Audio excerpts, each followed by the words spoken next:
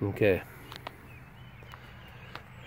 my measurement here, 15.5, and then 31. Transferred it over to my 4x4, 15.5 and down, 31 and up.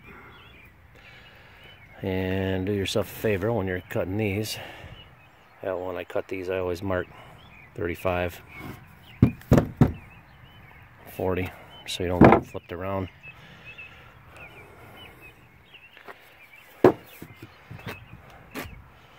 There's my first piece on my assembly. There's my piece there. There's my piece screwed on, my pattern in the background.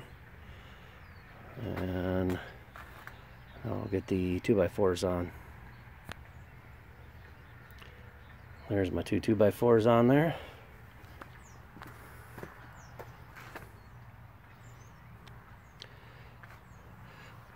And I will put a carriage bolt here, one down here, and one through here. It's for a little added support. There's one done. You do that times 3 or times 4, and it's ready for assembly.